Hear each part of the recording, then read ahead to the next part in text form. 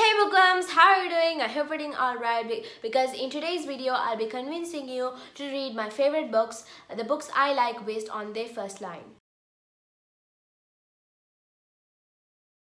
So first, in my channel, I don't like to keep up with the trends because I like to give up more book reviews and not a lot of trendy book hauls and recommendations and book tags. But this one was very intriguing. I came up with it. I looked up on Book Talk and I saw this new trend taking place and on YouTube as well. And then I was very intrigued by the whole setting, that is convincing people to read the favorite books by the first line. So we'll start up with a friendly book and a familiar one too. So that one is Crooked Kingdom. So this one is the collector's edition and it's very huge on my hands. I just love this book.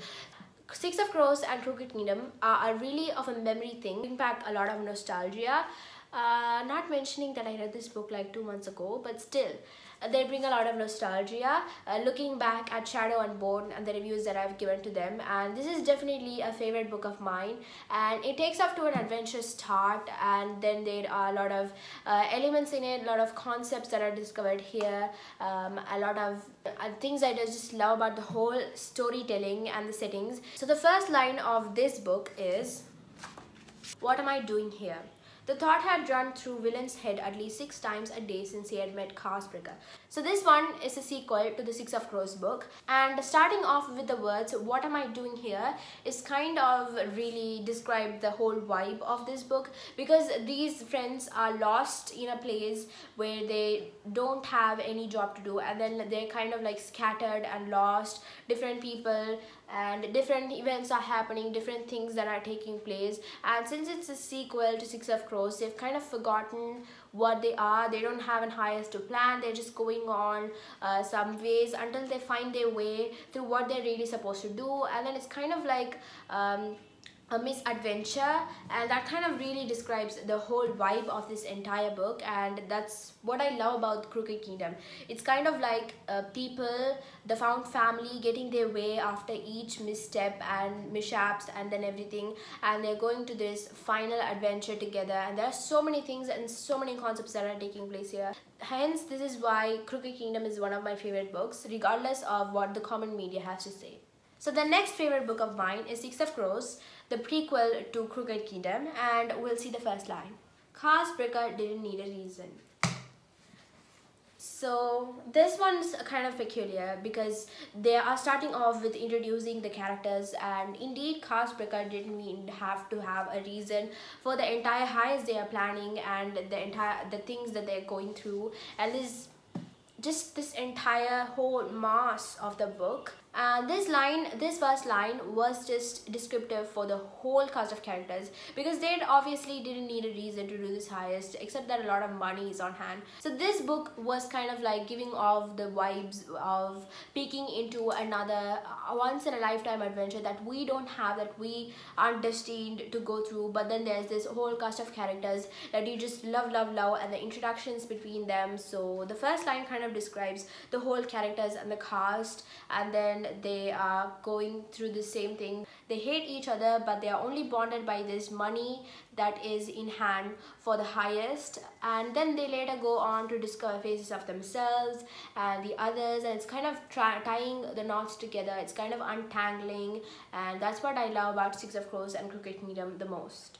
So the next book is one that I've given a lot of thought of, whether to consider it as my favorite book or just go with the rantings that other readers have to provide their thoughts and everything. So it's Allegiant.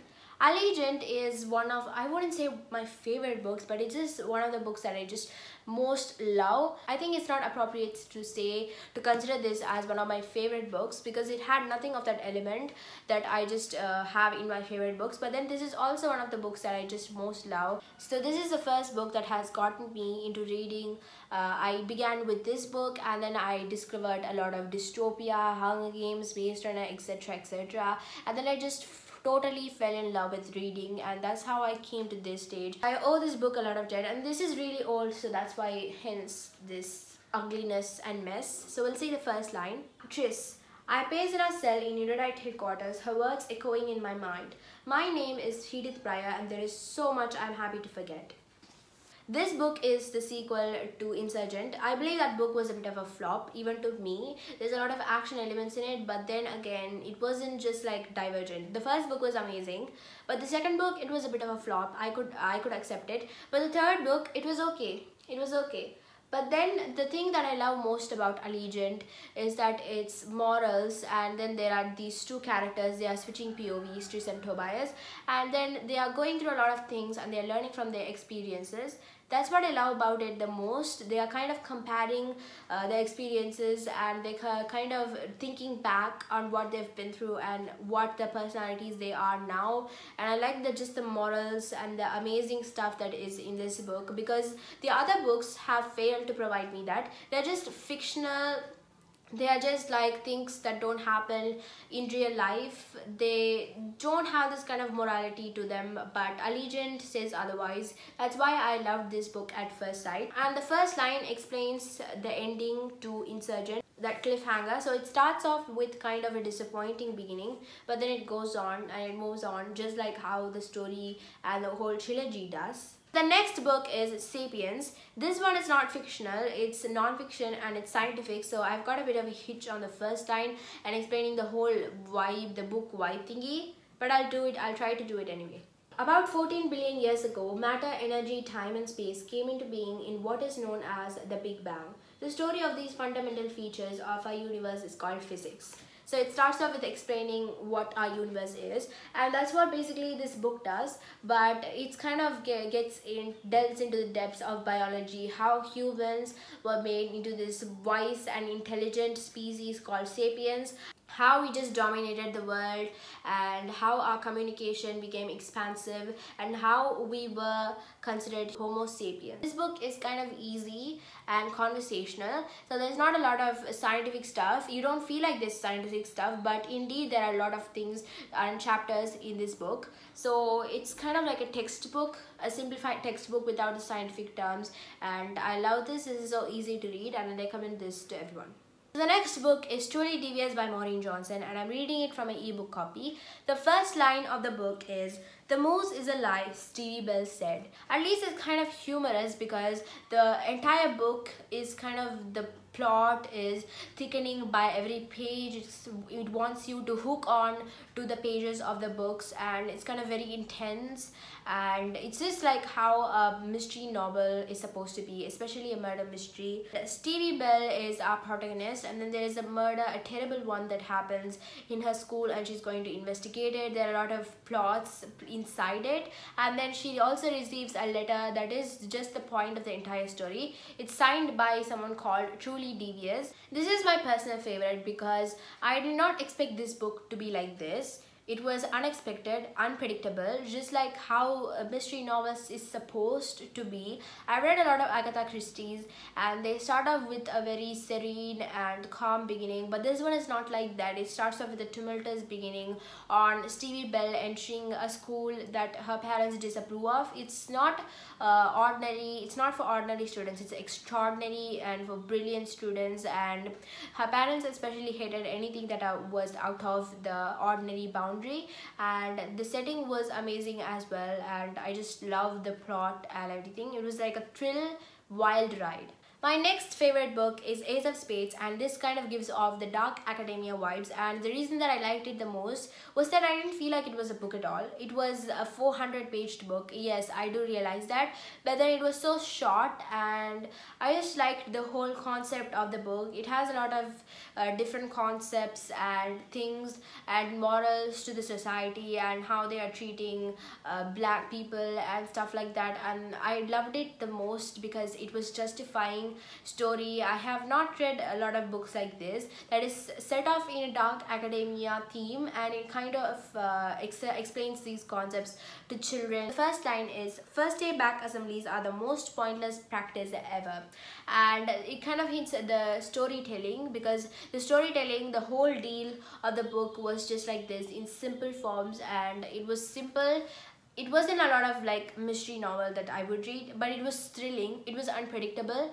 and I liked the character and I liked Chiamaka. So there are a lot of things to untangle and a lot of mysterious doors to open, and this one is iconic. Am I ready to do this? Am I ready to do this? Yes, I'm ready to do this.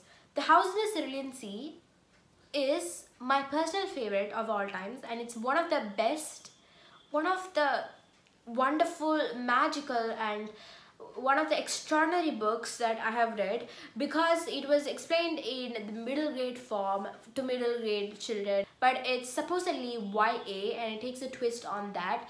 But the characters, the storytelling, it was just amazing, and I loved the book, and I just plainly loved the book. I have a review and I'll link it down in the description below. There's also gonna be a book review next week as well, and it may as well as be one of my favorite books. So the first line of the book is, "Oh dear," Linus Baker said, wiping the sweat from his brow. "This is the most unusual." Yes, the entire book is the most unusual because it discovers things, it discovers like the monsters and stuff that are not really supposed for middle grade, but then it kind of explains it in a magical way, is the most magical way as possible. It was like reading Harry Potter, but then really different from Harry Potter. It kind of gives that vibe.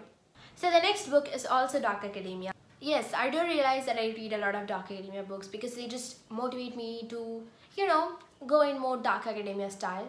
So this book is A Study in Charlotte, and I loved the book and the series as well. So I've only read the first book, so it's not very reader of me to explain the entire series and how it went through. So I'll just tell the first line of the first book. The first time I met her was at the tail end of one of those endless weekday nights you could only have at a school like Sherringford. So this whole thing, the whole murder mystery takes place in a school called Sherringford, just like Truly Devious. And this is born between these two characters. The first line, it does not have a lot to dwell on and explain. So this just explains this amazing bond between these two characters that are taking place in this story, and I just loved the plot and the things that are happening in the story. And Study in Charlotte will always be one of my favorite series, and if I'll try to read the next two books without DNFing them and without procrastinating. The next book is a book that I'm currently reading, going to finish reading it, and this one is very recent, I believe. So this is The Anthropocene, reviewed by John Green. The first line of the book is, "It is May of 2020 and I do not have a brain well suited to this." And that just explains how my brain is not well suited to the entire book. I love the general knowledge facts in the book. I'm a lot like an academia girl, book smart, stuff like that. So this book is amazing. It was amazing.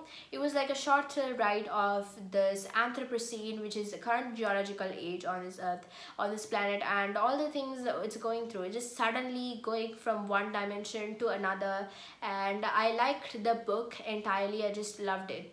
So the next book is one that I'm eager to get my hands on, the physical copy, and that is The Project Hail Mary by Andy Weir, and it's a lot like Martian, the other book that the author has written. So the first line is, "What's 2 plus 2?" It's kind of ironic because this entire book is complex, and it goes through a lot of concepts and space traveling things and a lot of mysteries and plot holes. But what's 2 plus 2? That's an amazing and an iconic first line, and this book is also one of the iconic books I ever owned and one of my favorites as well. So that's it for the video. Please like, share, subscribe and support my channel. If you want a lot more videos like this and book reviews and cool trendy concepts in the world of booktube, please subscribe to my channel, hit the bell button, and I'll see you in another video. Stay happy, stay safe, keep reading.